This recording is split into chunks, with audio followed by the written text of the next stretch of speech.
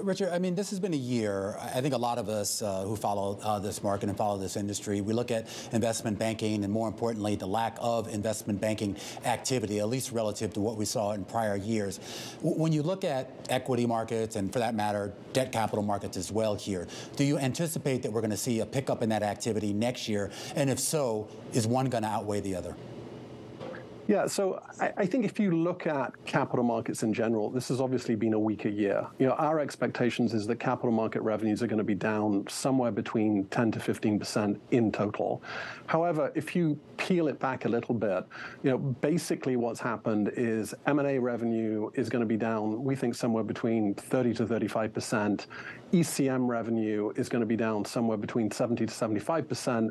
And as you said, DCM revenues are going to be down around 40 to 50%. Against that, the trading businesses have actually done a lot better. So our anticipation is that fixed income trading is probably going to be up double digit this year, and equity trading revenues are going to be broadly flat. So if you look at the overall capital markets picture, it's obviously weaker compared to last year, but it's pretty much all driven by the primary businesses. Our expectations are that you should see some pickup in the second half of next year, especially in M&A and ECM, but it's clearly going to require more normal volatility levels in markets, as well as just greater corporate confidence in terms of just the outlook and the ability to predict earnings. One thing I would say, though, is it's important to kind of look at the longer term picture here. So last year was obviously a banner year for capital markets. Mm-hmm. If you look at where revenues are running relative to 2019, they're still up 15 to 20%. So obviously a pullback relative to last year, but relative to the longer term picture, it's still relatively healthy levels of activity. Richard, I want to get your thoughts on the trading environment. Like you said, trading has really been a bright spot, but one of the narratives of this year, one of the big themes has been that trading conditions across asset classes, but particularly in the Treasury market, have really deteriorated. And it caught my eye that actually in October, you had Treasury Secretary Janet Yellen talk about that liquidity issue. And one of the potential reasons that's been named is that you don't have big financial institutions, you don't have the big banks as willing to act as market makers here because of balance sheet constraints and just the amount that they have to hold in reserves. Has that been an issue in your eyes? Do you feel that the regulations here are a little bit too strict?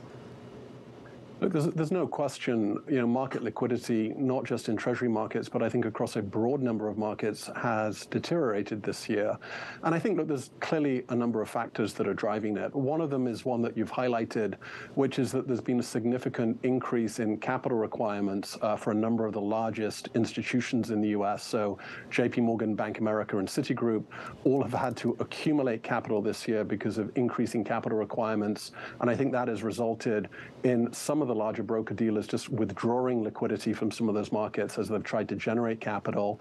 Secondly, look, economic uncertainty, I think, has really weighed in terms of banks' willingness to commit risk in some of these markets. And I think, look, the third thing is that obviously the size of the broker-dealer community, just relative to some of the clients, is very different to what it was in the past, and I think that's had an impact as well. I do think it's something that the regulators will have to think about, which is, look, how do you calibrate capital ratios in an appropriate way to make sure that systemic risk is minimized, but at the same time without restricting orderly operations of financial markets, especially if we're going to go into an economic downturn, and bank balance sheets will become more important in terms of just providing liquidity and capital to the real economy.